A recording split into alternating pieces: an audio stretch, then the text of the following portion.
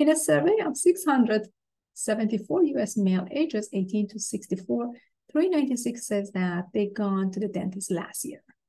We are constructing 95% confidence interval for population proportion. Very good. Remember the steps that we need to take. First, we need to find the point estimate, p hat. Then we need to verify that this is actually a normal distribution, finding the critical values using a table or calculator, find the margin of error following the formula, and then finding the endpoints. P hat in this case is x divided by n, the number of people who said they actually went to dentist last year, which is 396, over 674, which is going to be about 58.80% or 0.588.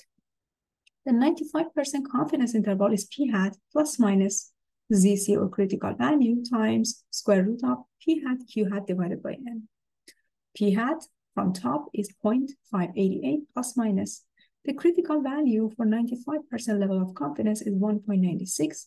And here you have square root of 0.588 times 0.412 divided by the total number of people in the survey, which is 674.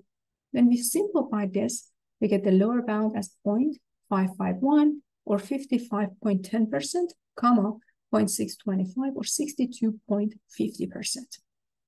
Let's take a look at our calculator.